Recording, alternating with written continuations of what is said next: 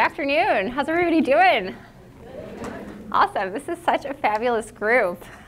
Lisa Ann, thank you so much for having me. It's fabulous to be here. And Katie Callens and Beth Sturgeon, our team from Google who put this together, fabulous job. Thank you guys.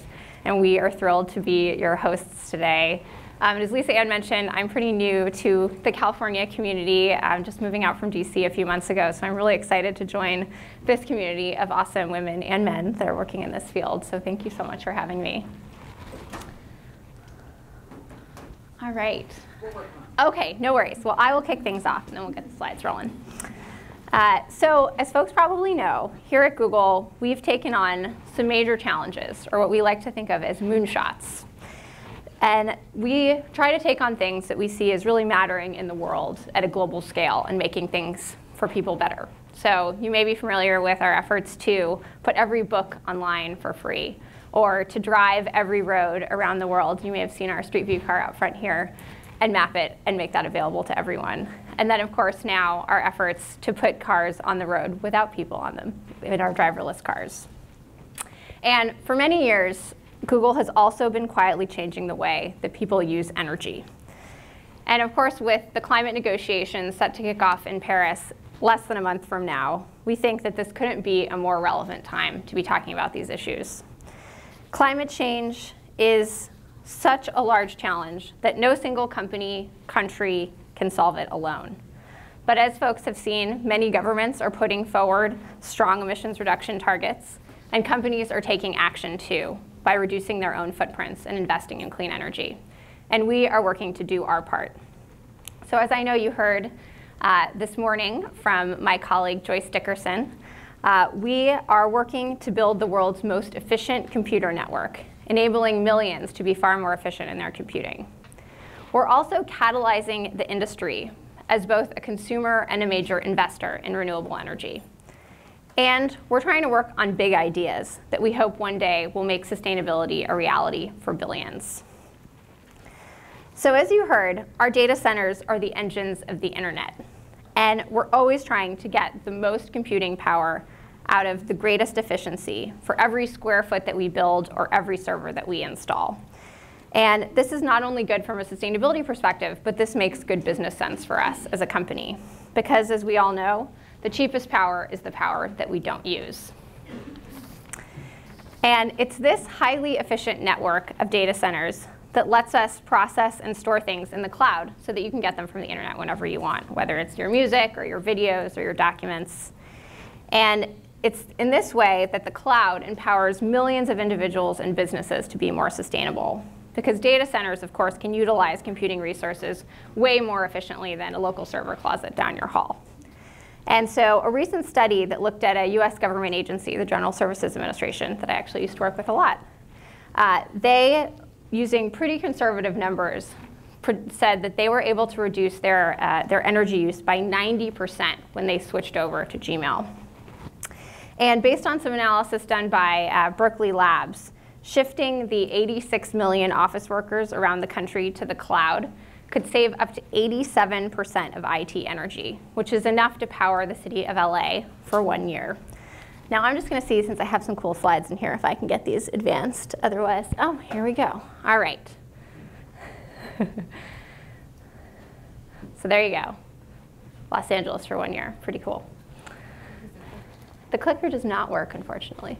That's all right. That's good. I'm all for that. Aha.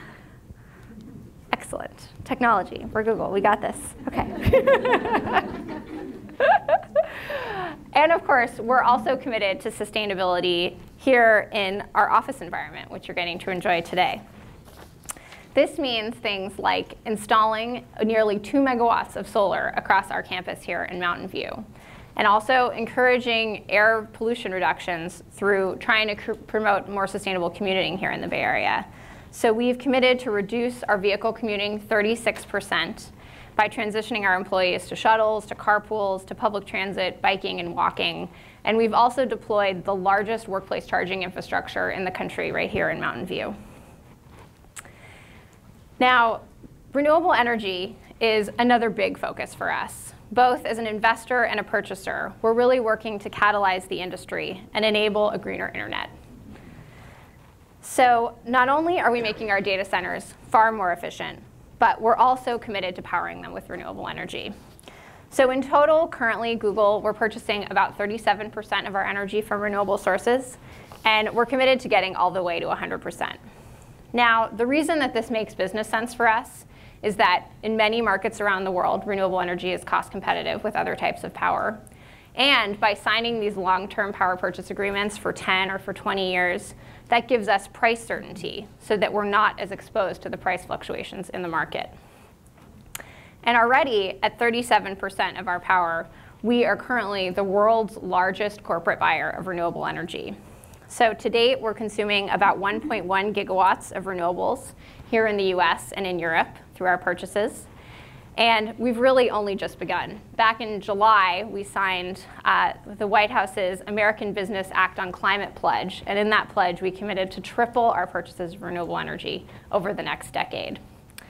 So our renewable energy purchases, combined with our great high-quality carbon offsets program, has made us a carbon neutral company for the last 8 years in a row. And our carbon footprint is growing more slowly than our business. Now, we're also investing directly in innovative, large-scale energy projects that accelerate renewable development and bring down the cost for everyone. So to date, we've made investments in $2.5 billion in renewable energy projects that represents about 2.9 gigawatts of power. And these investments include some of the largest wind and solar projects here in the US, as well as some really transformative investments.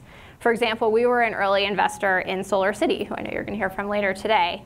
We invested $500 million to support the installation of 25,000 residential systems across 15 states in the US, and also saw great returns. So again, a really good business decision for us.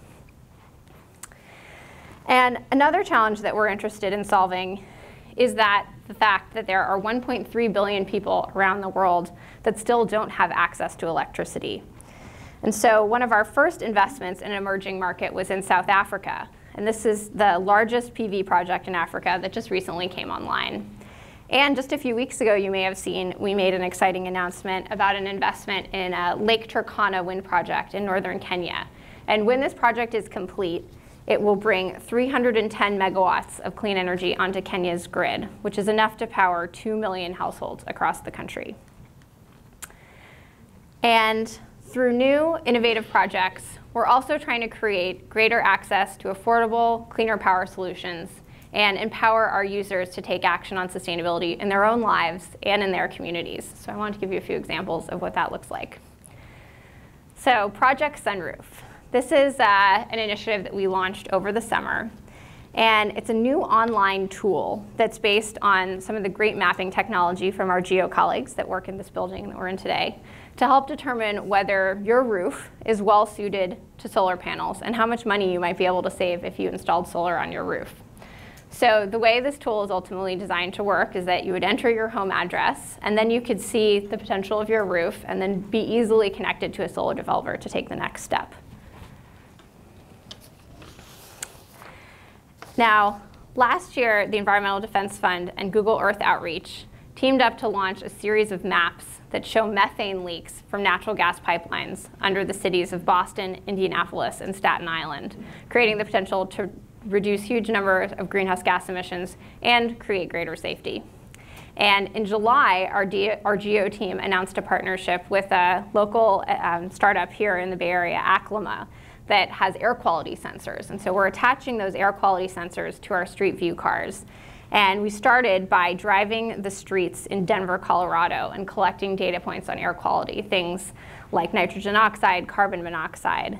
And then just a few weeks ago, we announced a commitment to do this in San Francisco, in Los Angeles, and in the Central Valley. And the ultimate idea being that we're hoping to ultimately bring these Street View cars data to our Google Maps so you can make decisions about bringing an asthmatic child to the park or your bike route based on air quality. So a few other quick examples. Makani is an X project. It's a wind kite that would have the potential to generate wind through these kites at a lower cost and with far less materials. And of course, we have our self-driving car project, which has the potential to ease congestion and fuel consumption. So these are just a few examples of the ways that we're trying to make sustainability a reality, both for ourselves and for our users. And we believe that this is only just the beginning of what needs to be done. And in Paris, we hope to see a strong global agreement reached.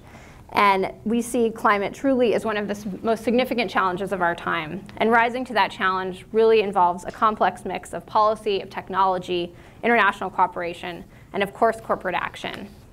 So we're committed to continuing this action for many years to come and continuing to transform the way the world uses energy. Thank you.